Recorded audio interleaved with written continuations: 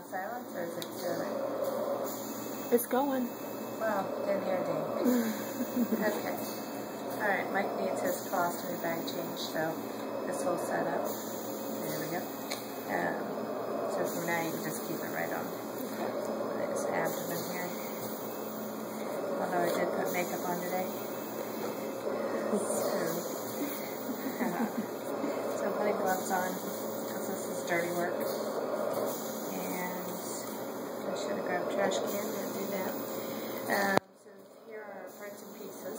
So we have the bag. So you can see this part, it has a ring to it that will clasp onto this part. So this part is what they call, I've heard it different things, disc, biscuit. It's a really strange plethora of choices you have there for what you want to call this. I like disc. It seems to make most sense to me. And then it has peely parts, so sticky part here and sticky part there. So this part actually goes on him over the stoma. It's pre-measured, it fits him perfect.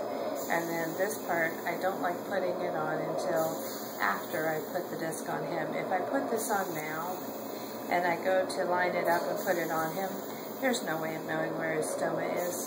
So if I put this on first, I can see the stoma and then I attach the bag. So we're going to come back over here to his abdomen and pull the bag off. Yeah, be as gentle as you can. Now I'm just going to set this on the floor carefully. Alright, so you have stool here that you're going to want to clean up. If you've not seen a G-tube stoma before,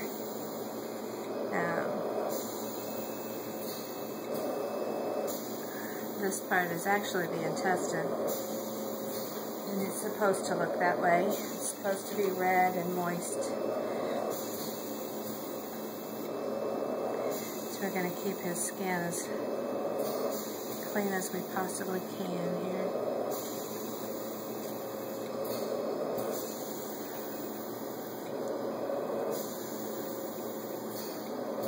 Alright, we're moving on.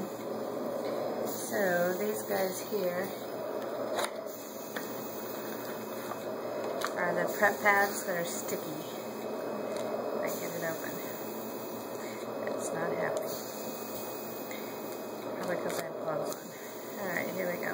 So the sticky pad goes around the skin,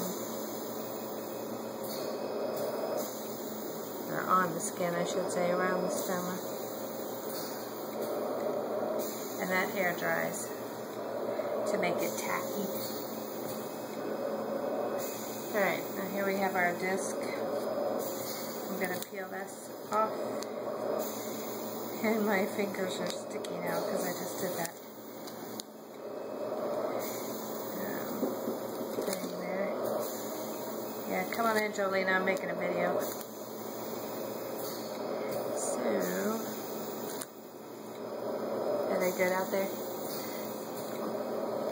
So, there's the disc part that's on the stoma.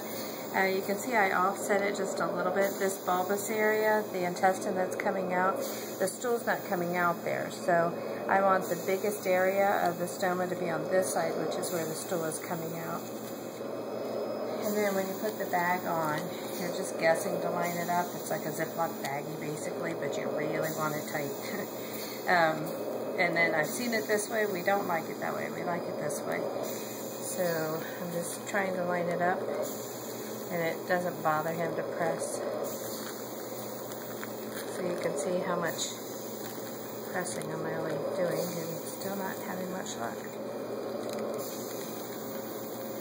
Oh, there we go. I felt a click. So I'm going all the way around. Well, you can tell now his abdomen's not rigid. And then I check to make sure I'm on. Here I'm on. It's not pulling up. Here I'm not. So, gotta try again. Great. Let's get this bag on quick. Alright, and we're good.